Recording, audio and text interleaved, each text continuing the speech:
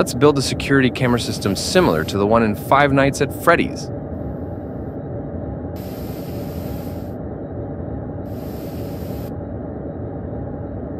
But first, I have an announcement. Hello everyone. Today is really a wonderful day because my channel has reached 1,000 subscribers and it's still growing. This success is a story we've all written together. And I want to give endless thanks to all of you who have been by my side on this journey, supporting me with your comments and adding value to every video. This channel actually started with the dream of bringing you together through game development, learning, and knowledge sharing. At this point I've reached today, it's all about your energy and contribution. Seeing how we've turned into such a big family makes me incredibly proud. But this is just the beginning. I have very big goals, and I know my journey is going to be a long one. I'm excited to move forward with new projects, new games, and new successes. Now it's time for a brand new step. I'm developing a new game, and I plan to share this process with you through live streams. We will build the process together, and I will include the names of everyone who supports in the credits section of the game. Also, 100th anniversary of my first game. I want to give you a copy. The only thing you need to do for this is to send me an email.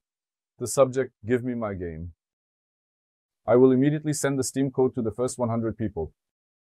Play this game so you can understand what kind of game you shouldn't make. And your contribution is very valuable on the journey to reach much bigger goals. So don't forget to leave a comment about what you would like to see in the next video. You can be sure that every idea will add great value to my journey. I'm very happy that you are a part of this community. Keep working hard for even greater successes.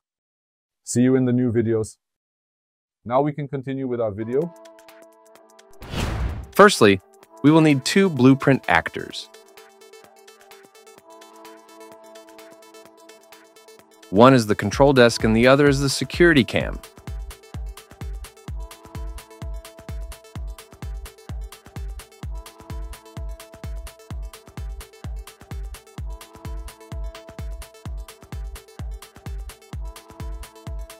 Let's open the security cam. Let's add a camera.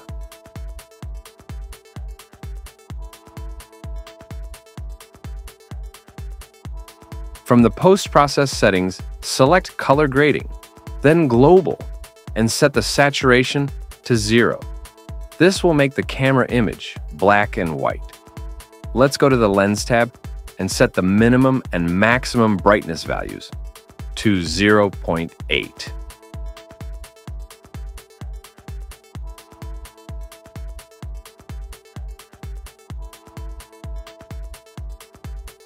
Let's add vignette in the Image Effects tab. You can change these settings as you wish.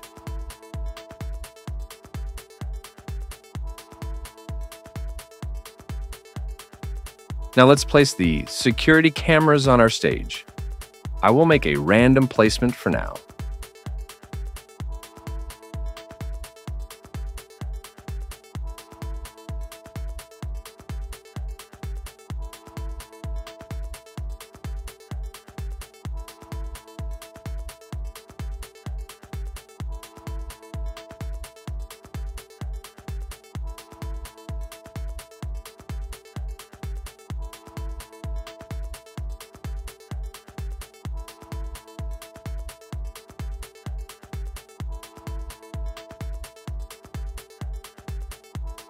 In my scene, there is a table and monitors on it. I will put the table here in the control desk blueprint.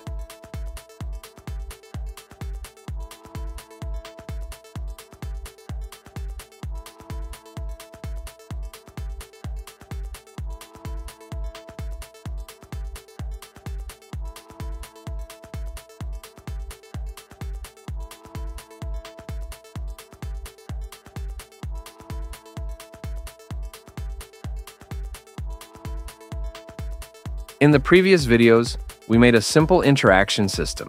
I will use the system there. If you wish, you can watch that video from the link in the description and integrate the system simply. Let's implement BPI interaction under Interfaces from the panel on the right side of the Class Settings tab in the Control Desk.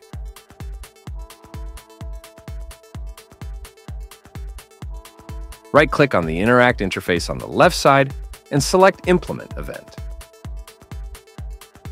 We need a bool variable, isCamOnline.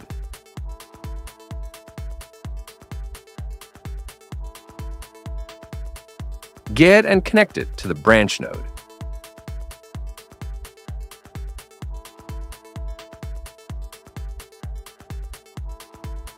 If it returns false, we will set the bool variable true.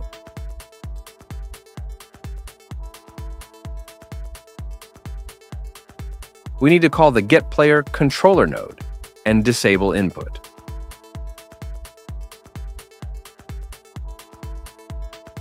We need to restrict movement when looking at the cameras.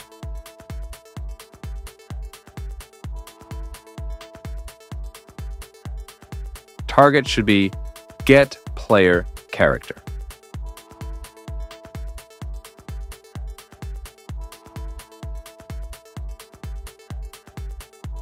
Set ignore, look input to true.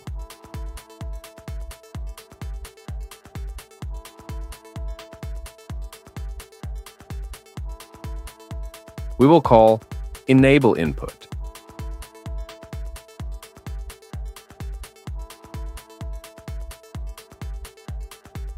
But this time, the target should be self. So we will only be able to use inputs in this blueprint.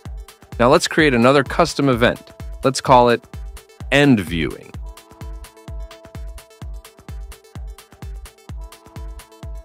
With this event, we will be able to stop watching the cameras. Let's set the bool variable to false. We will also reverse the above operations.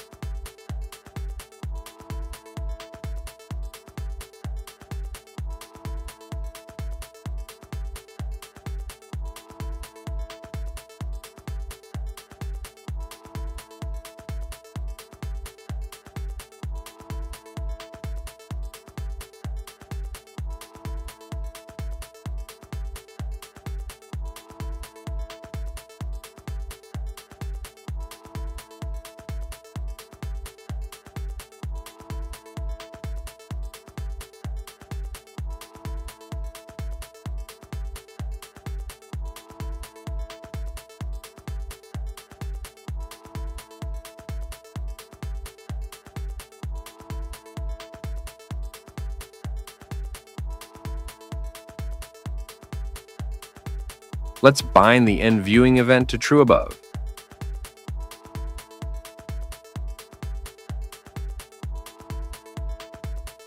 Now we need to access the cameras. Let's connect the Get All Actors of Class node to the Event Begin Play node. Because we have more than one camera, we need to reach all of them.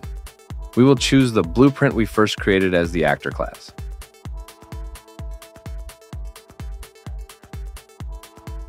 Let's keep the returned results in a variable.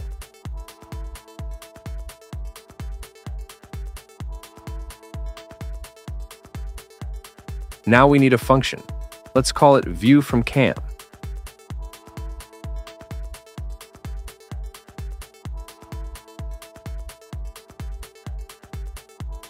Let's create a variable of type integer.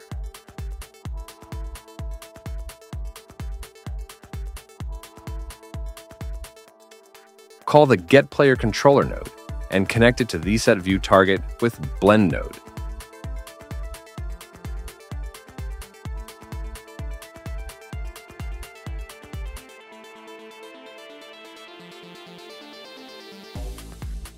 SecurityCam's variable holds more than one actor. So we bind it to get a copy node and use the CamIndex variable as index. We bind the result to new view target.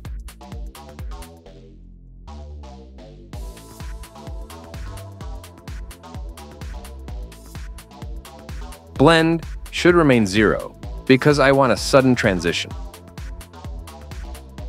I'm adding a return node. We're done here.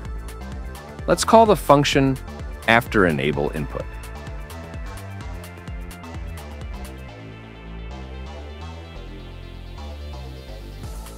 Now we need to be able to switch between cameras. I will use the space key for this.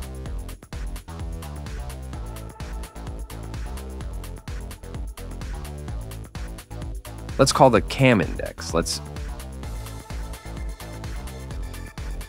set it by adding one, because every index starts from 0.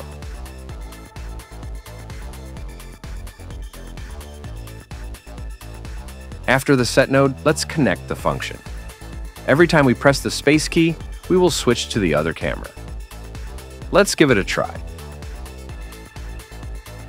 E key is the interaction key in my case.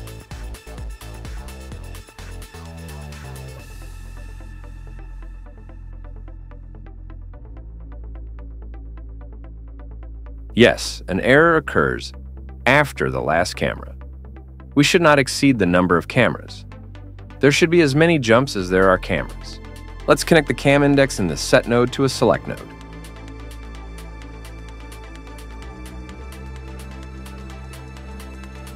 Let's connect the array variable to the length node.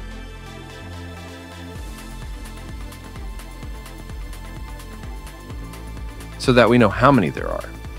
We need to subtract 1 from the length result, because length starts from 1.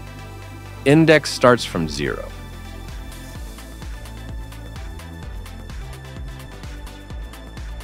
If the index result is greater than the array result, we'll say. If true, it will remain 0. If false, we will bind the result from the index.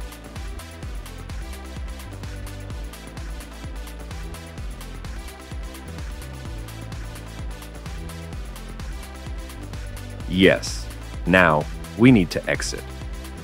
Let's connect the set view target with blend node to the end of the end viewing event.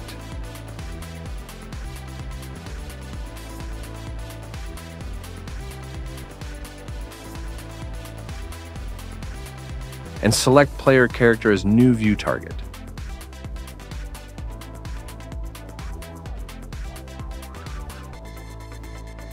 I will use the backspace key to exit. Let's connect the end viewing event.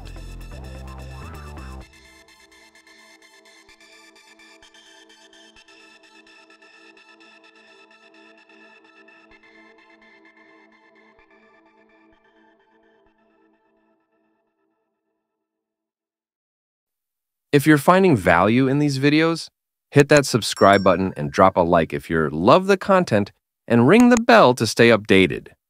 See you in the restaurant at the end of the universe.